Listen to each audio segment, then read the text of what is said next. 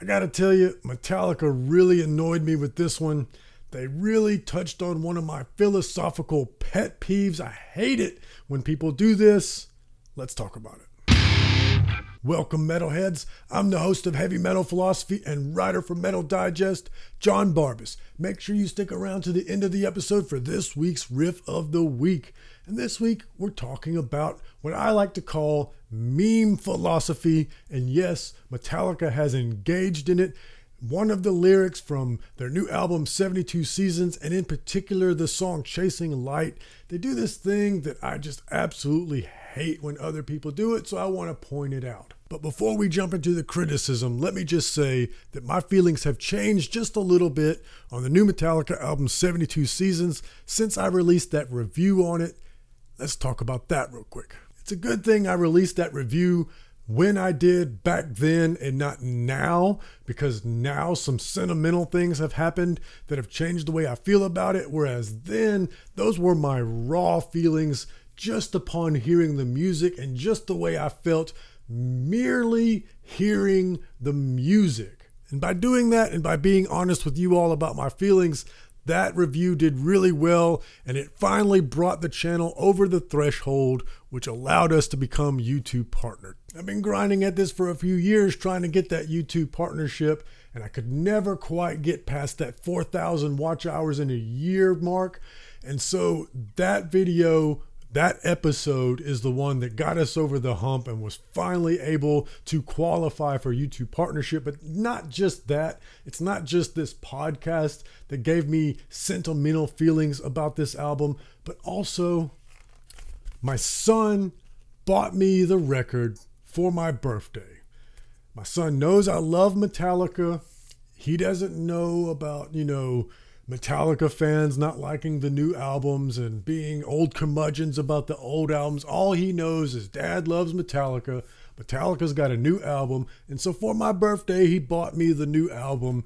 So between this record finally bringing us over the top and then this just lovely gesture from my son that makes me so proud, I will forever cherish this album. Even though, I don't think it's any of our favorite Metallica album, this one will always hold a special place to me for those reasons. So while I may criticize some of the things inside this album coming up, and why I may have criticized them a little bit in the review, I also gave plenty of praise because I am a Metallica fan. And now I'm biased about it. Now I absolutely love the record. And when I really love something, it can almost do no wrong. But there's one thing that I just can't get over. Well, two things. Y'all already know how I feel about the guitar solos. I don't like the guitar solos on this album. I feel like Kurt could have done a lot better. But okay, whatever. We've already covered that. We won't beat that dead horse. No, I'm talking about the song Chasing Light. There's one lyric in particular on this song that just drives me up the wall as a philosopher, and it's engaging in something that I like to call meme philosophy. What is meme philosophy, you might ask? Well, I'm glad you asked. Let's talk about it. Philosophy's hard, y'all. It's something that you have to do all the time for years and years and years, and you never solve any of life's great mysteries. You just keep pondering and studying and pontificating forever. But for some reason, some people, they just think they've got it all figured out all of a sudden. And this is specifically true on social media. You see a lot of people that post these memes with inspirational quotes or trite sayings. Usually there's a picture of the dude from Peaky Blinders or Tom Hardy, or worse, the Joker, with some simplistic saying that may make you feel good. It may touch something on you that resonates, but if you give it more than a few moments thought, you'll realize, that's some fucking bullshit. It's just ex post facto justification for bad behavior, or just coping with the fact that life sucks sometimes. And no matter how privileged you are, sometimes things don't go your way. Sometimes there's disappointments. People inevitably will let you down. And then there's the inevitable heartbreak that you have to deal with. And so people just cope. And they post these memes with these sayings that sort of try to make it all make sense. I mean, that's what philosophy is all about, isn't it? We're just trying to make it all make sense and try to figure out how to navigate through this life. One of the worst examples of this, it came about 10 years ago, and we thankfully absolutely destroyed this meme. Back when social media was in its infancy, you used to see a lot of girls posting that Marilyn Manson meme that said something to the effect of, if you can't handle me at my worst, then you don't deserve me at my best. And sure, it sounds wise until you think about it for 5 minutes and it's like, okay, so your worst is clearly you being a bitch. And what exactly are you bringing to the table that's your best, that makes it worth it for me to deal with you treating me terribly? And that goes both ways. If my wife was to treat me terribly, of course, I don't have to put up with it. And if I was to treat her terribly, she doesn't have to put up with it. What is this awesome thing besides my amazing wiener that I'm bringing to the table that gives me free reign to just be an asshole? That meme was stupid, and thankfully we destroyed it. Nobody posts that stupid meme anymore, and I wish we could get more victories like that, because that's the only meme I can think of that we have destroyed. All those other Joker and Cillian Murphy memes are still plaguing the internet. I mean, this one's one of my favorites. Loyalty over everything. And again, when you first read that, it makes sense. It resonates with something inside of you, like, yeah, loyalty over everything. Over everything? Really? I'm pretty loyal to my friends and my family, but it ain't loyalty over everything. There is a plethora of things that my friends and family could do that would instantly lose my loyalty. And there's things that they could not do that would also lose my loyalty. It's not this simplistic thing where people are owed respect or loyalty. Respect and loyalty is earned. Nobody owes you anything. And I'm so sick of these simplistic memes as a substitute for a life's philosophy, as a substitute for principles and morals. It's just be honest. Somebody did something that disappointed you, and you want to post something passive aggressive. Look at this Peaky Blinders bullshit. When a nice guy loses his patience, the devil shivers. Yeah, that sounds great. Yeah, it sounds real great until you think about it. If the devil shivers when you get impatient about one of life's disappointments, are you really a nice guy? No, you're not. You were a nice guy when you thought you had something to gain. See, that's what I mean. Just because something seems to resonate in the moment because you're emotional doesn't mean it's actually wisdom or philosophy. And without darkness, there's no light. I hate that lyric so much. It's the thing that I hate the most on this album. This album is full of tremendous riffs and great songwriting and structure and fun moments and just so many things that I could praise. And then there's a couple of little things that just bother me a little bit, but it's really no big deal. Even the guitar solos. But that line right there, it makes me where I can never like the song Chasing Light. I hate that line so much. Without darkness, there can be no light. So first of all, let's just get out of the way the insufferable nerd, well, actually, part of this. What is darkness? Well, darkness is, by its definition, the absence of light.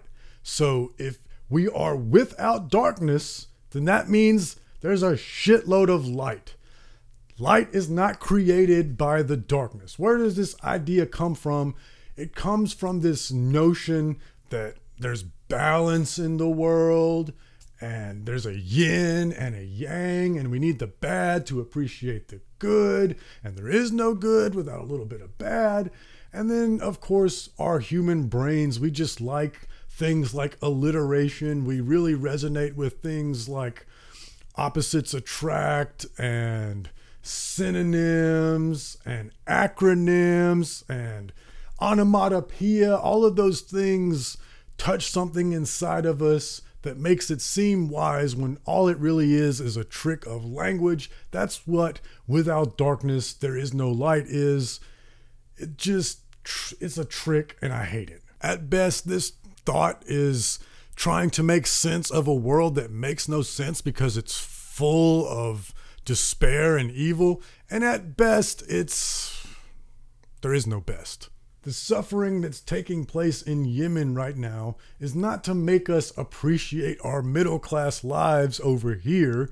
It's because there's evil men in this world that run the world, and there's not enough people that care about it to stop them. That's it.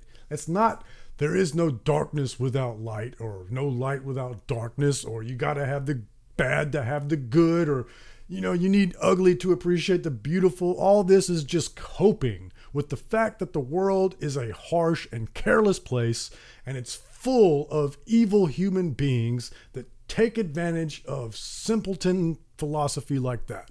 Now, I want to be clear. I don't want this to be the just bash on Metallica episode. Again, I said it. I like this album, and especially given the circumstances, I've got a sentimental reason to be biased towards it. It's just this one particular lyric that I can't get over. Overall, 72 Seasons is probably one of the most philosophical albums that Metallica has released since And Justice for All, my favorite Metallica album, because it's about the first 18 years of your life and how that molds you into the person you're going to be. Do you ever really get over those first 18 years? I don't know. It's a mystery that probably philosophy will never solve.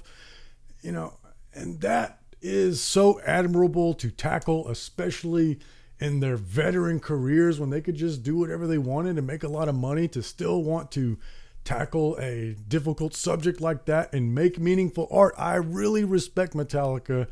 I'm not trying to take a big dump on them. I'm not trying to join the bandwagon of Metallica haters. Just honestly, personally, that line drives me crazy. As a philosopher, I hate that whole, well, you got to have balance in all things. And, it just reeks of God moves in mysterious ways and other nonsense sayings. I don't have it all figured out. I'm just trying to make it through this life like everybody else.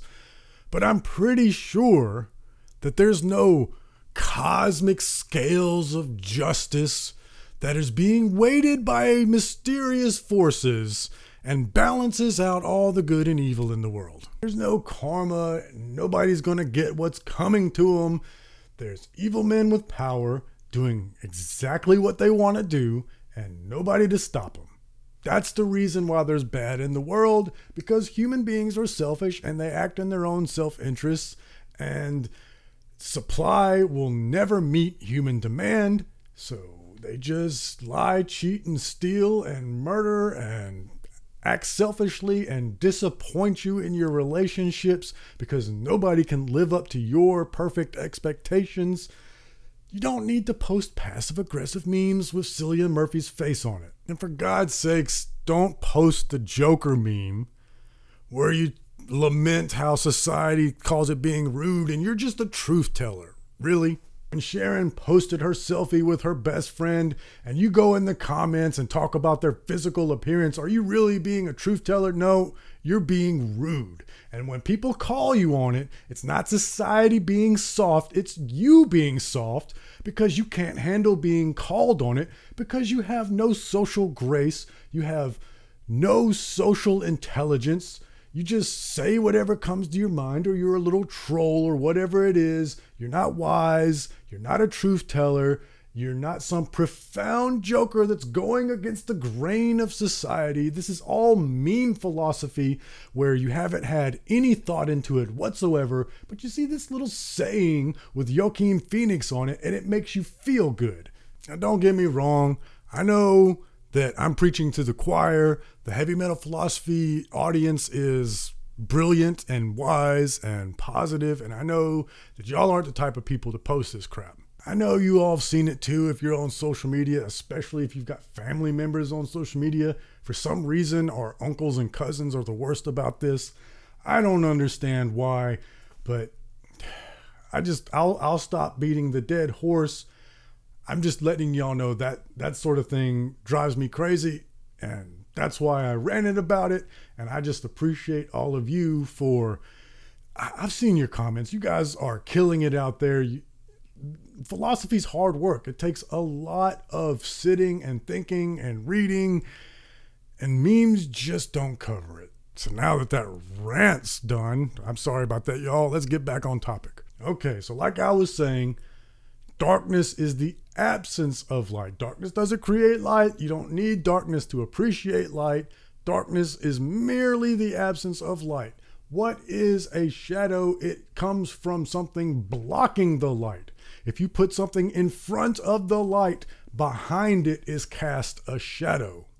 Shadows are not the balance of the light. It comes from some asshole blocking the light. Don't be that asshole blocking the light. Get out of the way of the light, and then we don't have to have darkness to have light. Do I not believe in balance? Well, really, no, I don't.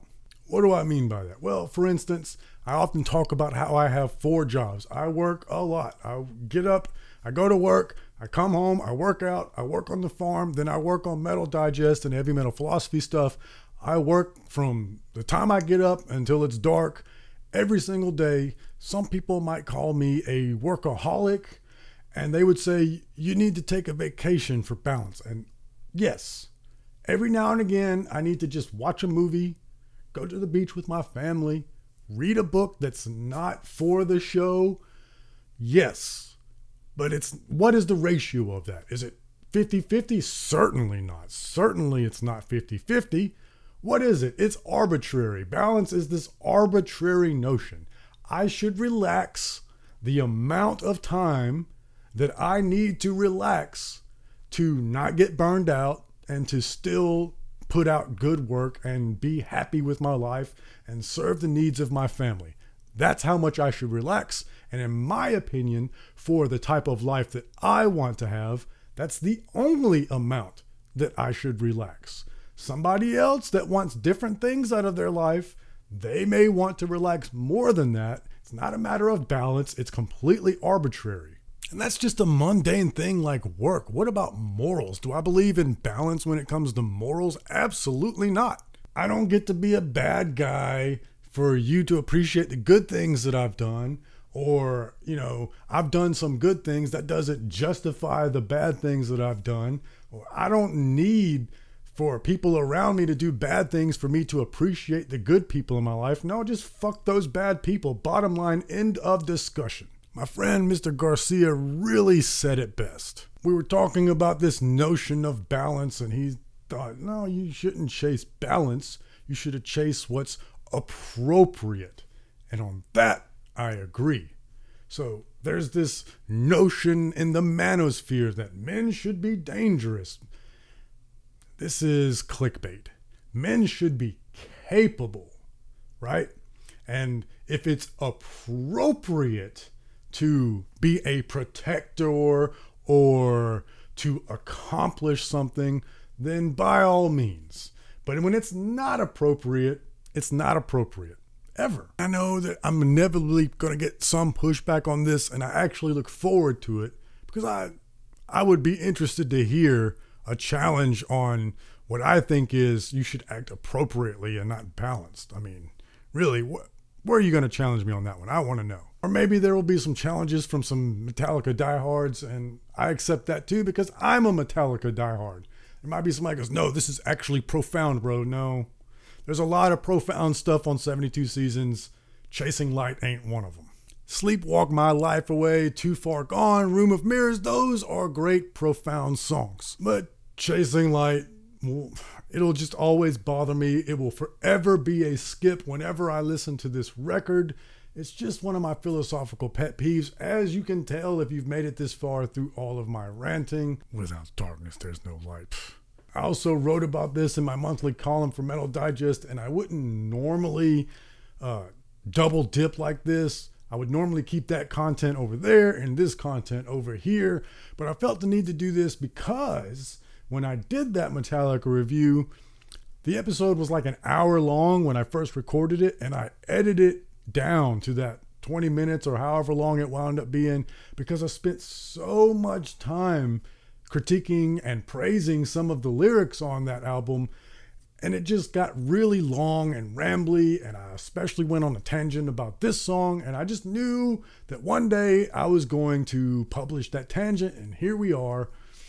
That article in Metal Digest was actually supposed to come out then, and that was going to satisfy both needs for me, but things have been shaken up around here lately, so now we're doing it now, and I'm glad because I needed an episode this week. So that leads me to this week's riff of the week to close out the episode. This week's riff of the week, and it will certainly be the one and only time I ever pick this song, is of course Chasing Light. Now, if it wasn't for that lyric, there's some riffs on this song that I would like. There's some riffs on here that's one of those riffs that only Metallica's going to write. And I dig the riffs. Of course, Hetfield's tone is amazing. It's just that lyric ruins the whole thing for me. But anyway, let's just find a spot where there's just a riff and no lyric. We'll make that the riff of the week. But I need to know what you think. Do you agree with me? Do you disagree with me? Especially if you disagree with me. Or maybe there's a subtle nuance that I missed. That would be even more impressive. Let me know what you think in the comments. If you're listening audio only, then you can just hit me up on social media. All the links are in the description. No problemo.